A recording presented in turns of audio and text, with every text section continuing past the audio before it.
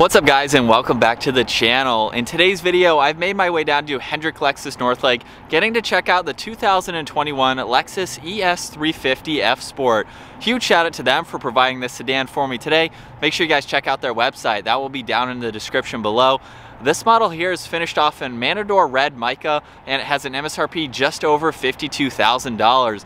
Let's go ahead and jump into today's review by starting up underneath the hood, where you'll find the 3.5 liter V6 engine. This is paired to the 8-speed automatic transmission, and it pumps out 302 horsepower around 6,600 RPM and 267 pound-feet of torque around 4,700 RPM. This model here is front-wheel drive. It weighs in around 3,600 pounds. It'll do 0 to 60 in the mid 5-second range up to its top speed of 143 miles an hour. And with a fuel capacity of 15.9 gallons, you can expect to see around 22 miles per gallon in the city and 31 out on the highway. This has a wheelbase of 113 inches. Its overall length is 195.9. It has a width of 73.4 and a height of 56.9 inches. With all of those specs out of the way, let's go ahead and jump into the exterior walk-around on the ES 350 F Sport. So I'm going to start front and center with the hourglass design shape for the grille. It has a really nice look to it. I love this black chrome. It's a great accent against the red. And you can see there's a really cool design in the mesh. It's also going to provide maximum cooling for this engine. And you'll see there are 2 forward-facing sensors along with an integrated sensor in the Lexus badge. So that's a really nice design. How that's incorporated into one so you don't see that somewhere else breaking up the grille just makes it look much cleaner. On the sides here, you'll see the triple beam LED headlights. And what I really love about these headlights is that they actually wrap around to the side of the vehicle. So from the side, you can see the DRL in the lower section of the headlight housing, and it protrudes into the bumper, which is a really nice design. I love these sharp lines in the DRL as well. Makes it look very aggressive for this vehicle. And just above that, we have the turn signals as well. You'll also notice down below there's some more black along with parking sensors. And then as we work our way up to the hood now, you can see lines from the grille actually extend into the hood, and we have clean lines running down the hood as well. So it ties in together nicely and gives the front end of the ES 350 a really nice design. Making our way to the side profile now, I'm gonna start off with these wheels. They measure 19 inches. They have a multi-spoke design to them, and the finish is a great contrast against this red. So I really like that combo. You'll see the F Sport badge just behind that. And then making our way to these side mirrors, they are power folding. You'll see they have a 2-tone design to them, being half body colored, half black, and they also have a chrome trim separating both of those colors. They also feature the integrated turn signal. And then up top, this features a sunroof.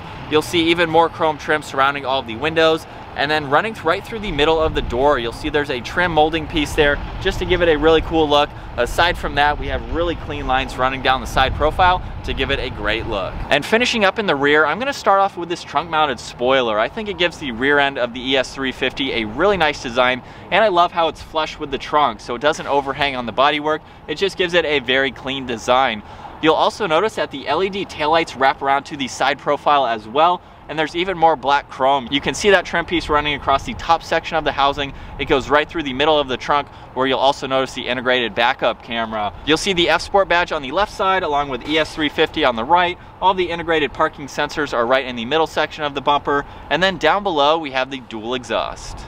Now it's time to go ahead and take a look at the interior on the ES 350 F Sport. So with the vehicle locked, you can see the side mirrors are currently folded in. All I have to do is grab on the door handle. Those will automatically fold out, and then we can go ahead and move on to this door panel, where you'll see it's covered in leather. We have really nice stitching, and there's a really nice trim piece that runs across the top section as well. You'll also notice that on the release handle, we have all the memory seating adjustments. This also features a 10-speaker Mark Levinson audio sound system.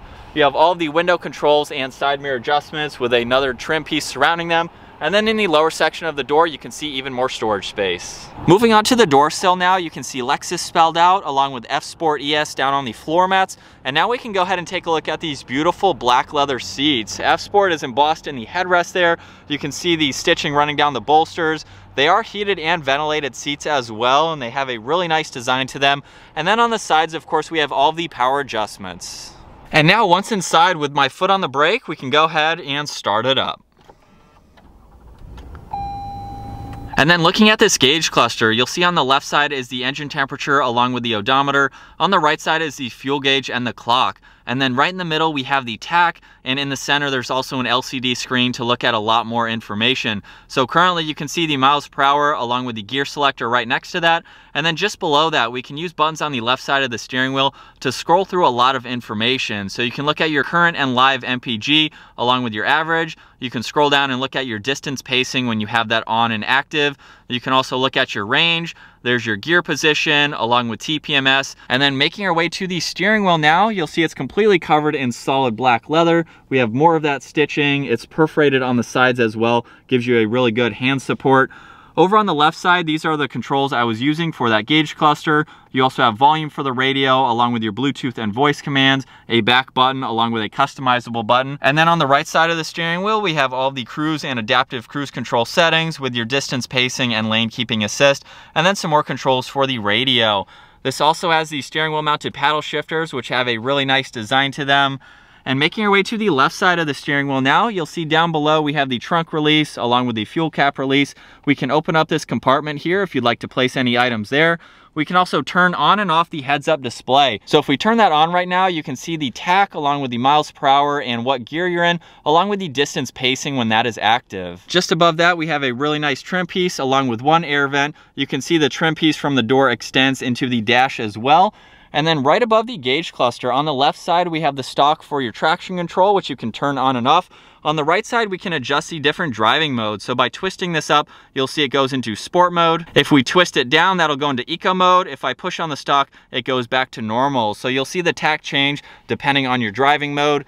Looking at the center screen now, you'll see a clock over on the left side, and on the right side is the 10.3-inch screen. To control this, we have all of those down below. You'll see this touchpad with Lexus on it. You can use your finger to scroll through all the items, which I'll show here soon.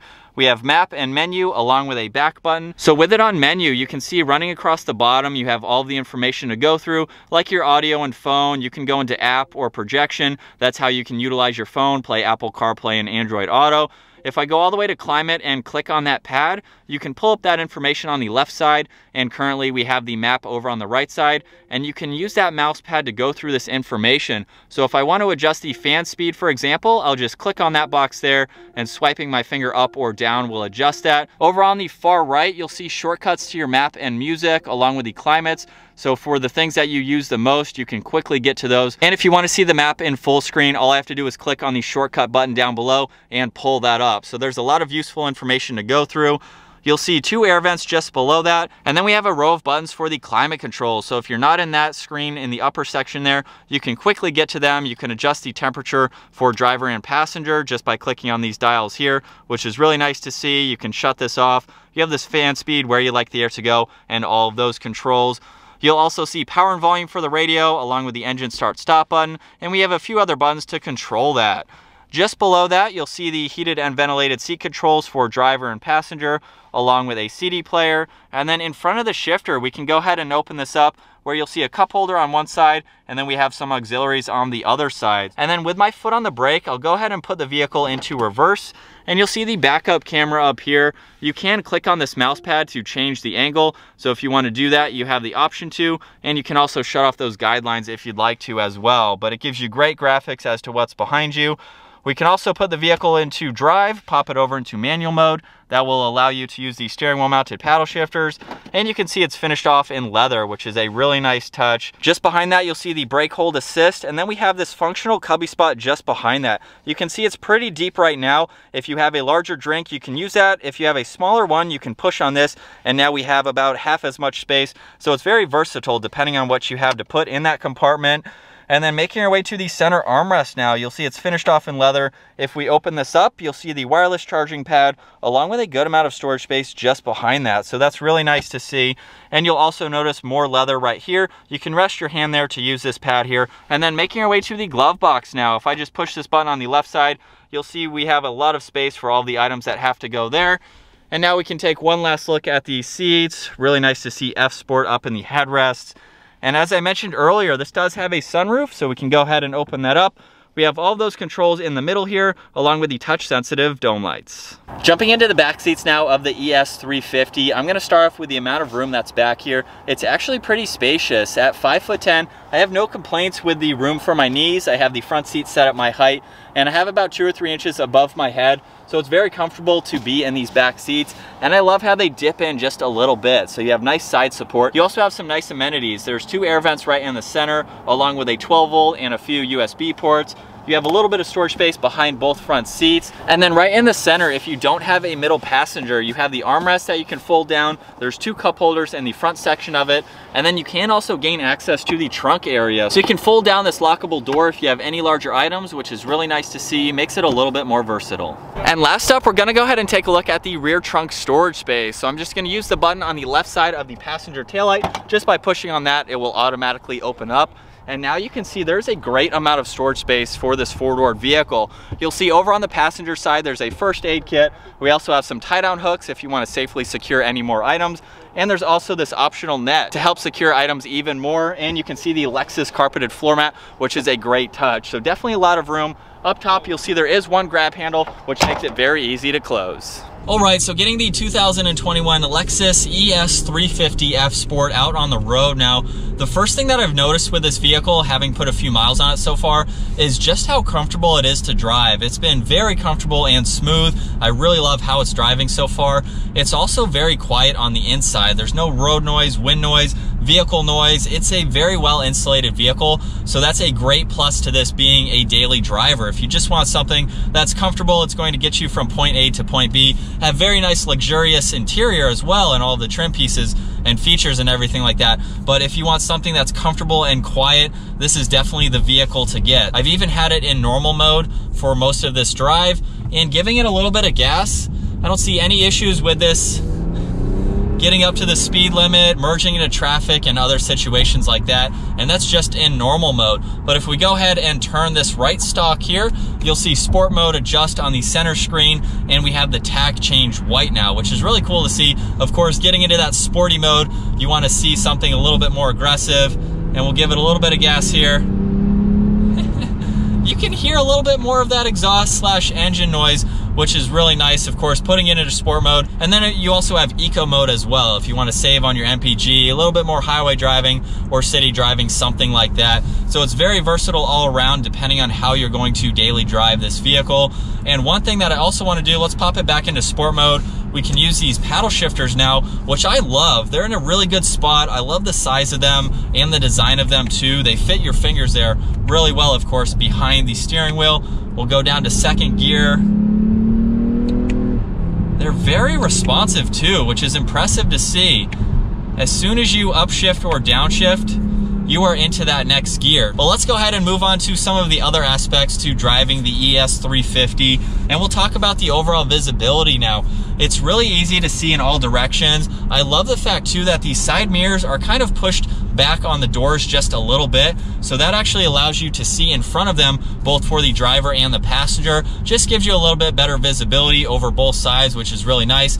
And then looking over your left and your right shoulder, you can see out of the passenger glass there, and the pillars are not really all that bulky. And then let's talk about the interior layout here. I love this center screen. It's very large. It's sunk into the dash just a little bit, but I love that design. It hides well from the sunlight, so you won't have any glare. We have the clock on the left side. Very minimal buttons on the inside here too. And I love this trim piece from the glove box area. Extends all the way to the driver's side here, where there's also even more leather. So you can rest your knee there on the driver or passenger side, and you have some more leather and stitching, which is a great touch. But I love vehicles that have a minimal amount of buttons, so that's really nice to see. And along with being a great daily driver is the amount of room that you have for your backseat passengers. As you already saw in today's video, I could be back there for a good amount of time. I could go on a long cruise in the back seats and be very comfortable. So I love to see that. You have a lot of space for people or extra storage if you need it. Definitely a great interior. The ES350 drives really well.